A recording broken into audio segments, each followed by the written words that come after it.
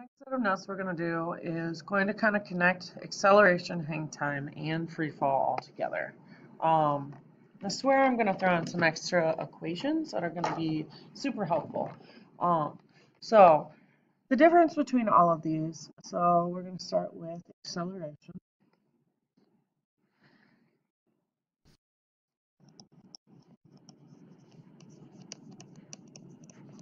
The formalized definition is the change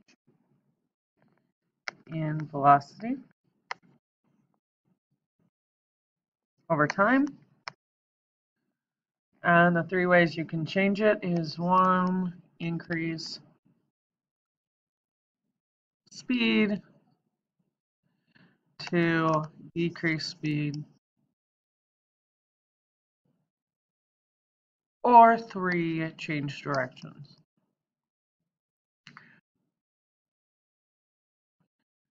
Okay, acceleration could be horizontal, in either direction, acceleration, acceleration,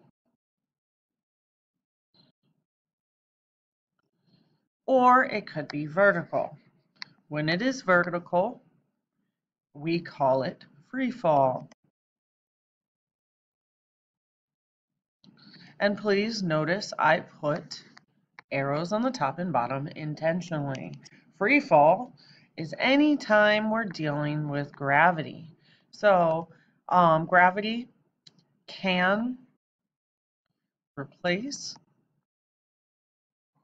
acceleration in an equation when an object is moving vertically on Earth. So just like there's a positive and a negative direction when it comes to horizontal, so notice change direction. This is why I went over that graphing stuff so much. Remember, positive change of direction on a graph would be marked up here. So if this is the 0 point, when you did the positive, you moved away from the sensor. When you did the negative, you moved towards the sensor. Okay, away, aka increase distance. And then this one would be towards, and you decrease distance.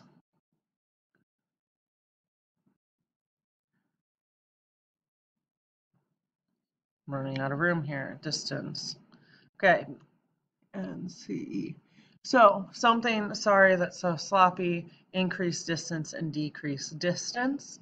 That could also be if you moved, I'm talking in the case of those sensors. If you were moving away, like behind the sensor, that would also be a negative. Okay, same thing for gravity. This side would be positive. We always consider going down towards the Earth as positive gravitational pull, and this is negative gravitational pull.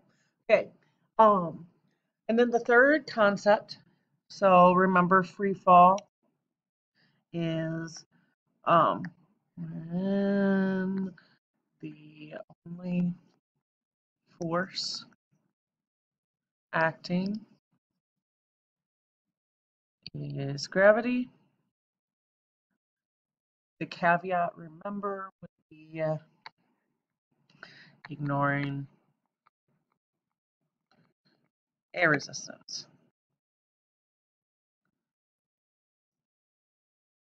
Right? Okay, ignoring air resistance. Important for you to realize.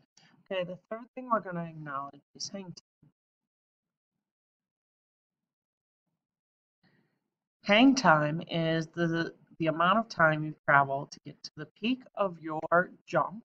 So this is a person. To the peak of your jump, back down to start. The peak of your jump at this 1 millisecond or whatever, you are moving at 0 meters per second. That's your velocity, not your acceleration. Your acceleration is always downwards at 9.8 meters per second squared. That is always your acceleration.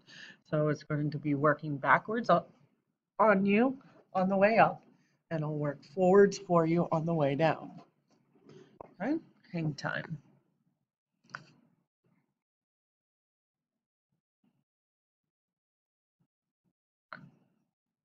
Time in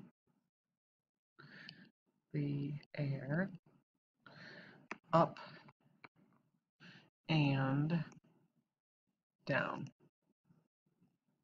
Okay, so this is going to be a little bit different from free fall, because free fall is always, like when we're thinking free fall, it's one directional. It's one direction in the thing. Where hang time, you're going up and down.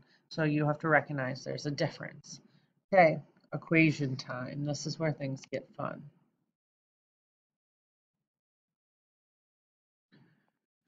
I'm going to review some variables with you. First, distance. D equals distance. Okay, I'm going to label this variables. Because some people got hung up on this. D is for distance, T, time. X is usually position. H is usually height. G is gravity. I'm trying to think. Oh, V is velocity.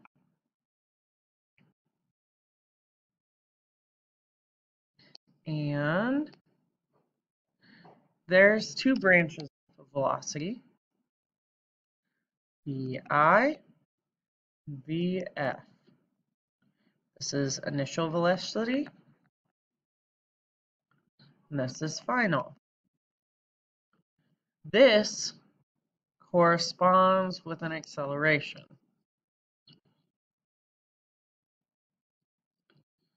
We wouldn't need, which would be represented by A. Okay, acceleration is A. You need a final and initial velocity because when you're in free fall, when I first knocked you off of the top of Chaminade Hall, your initial velocity was 0, and then you had to move to a final velocity. So there are going to be times where you have to determine what your final velocity is in a fall. Okay, so here's where we get to some equations. And while you don't have to memorize these equations, you do have to understand when it's important to use them. So the first equation we're going to go with is, and this could work if you're moving horizontally too. So I'm going to use A. Remember, A can be replaced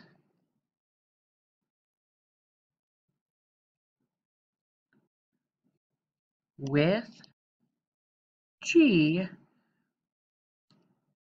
when we're moving vertically. Okay, A is usually horizontal, G is vertical. Okay, so the first one, if I am accelerating, so I already taught you V equals AT.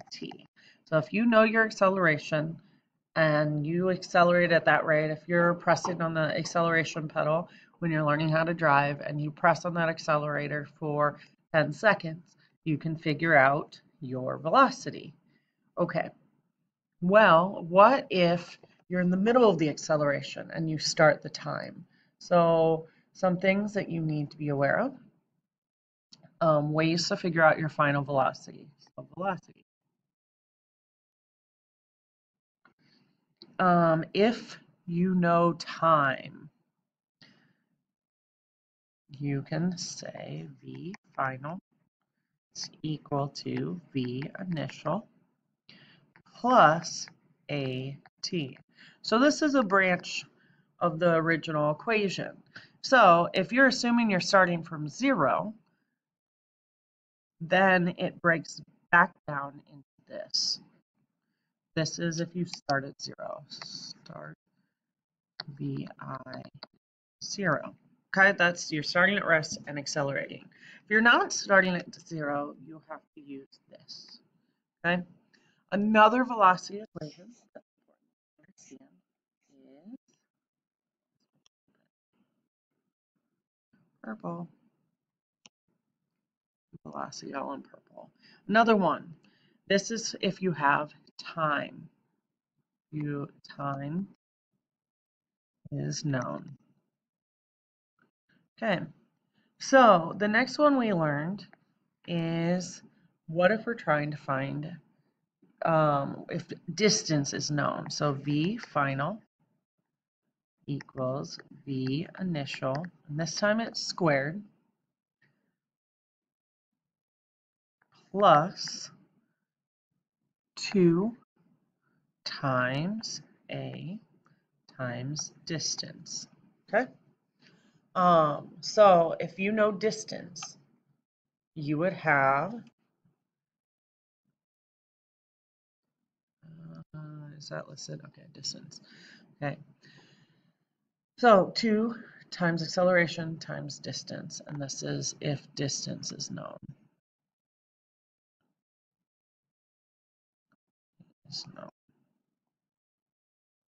Okay.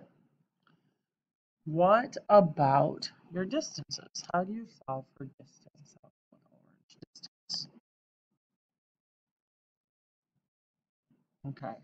So if you recall, I gave you the original equation, B equals 1/2 G. Well, you can also do AT squared, or distance, same as this is horizontal. Vertical would be distance equals 1/2 GT squared. Okay, I'm going to run out of time here, so I'm going to write these kind of quickly. So if you know time, and you have to figure out, and if your initial velocity is not 0, so VI is not 0. Okay, I think it still kept my recording. Ignore, I don't know if it cut me off or not. So to solve, if your initial velocity is not 0, put your initial velocity times time plus 1/2 AT squared. Okay.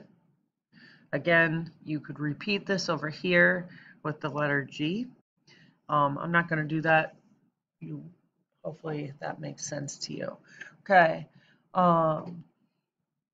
So that's if you are solving for distance and you have your acceleration. Okay, so what's important to note here is you have acceleration. You may not always be given acceleration. So the second way, and this is what you have to pay attention to. So I recommend that you write down your variables when you practice this. So in this case, distance, next one, and this one is if you have, this is no acceleration, don't have acceleration. Okay, so in this case, you would do distance equals V initial plus V final over 2 times time. Okay, here's what I was missing here. Don't have acceleration, but have V final. Okay, so each one of these components is missing. So you have to kind of pay attention to that. And you have to look for what variables are in the word problem in order to successfully do each one of them. And then once you have these equations, you can just plug and chug based on what you are looking for. Hope this helps.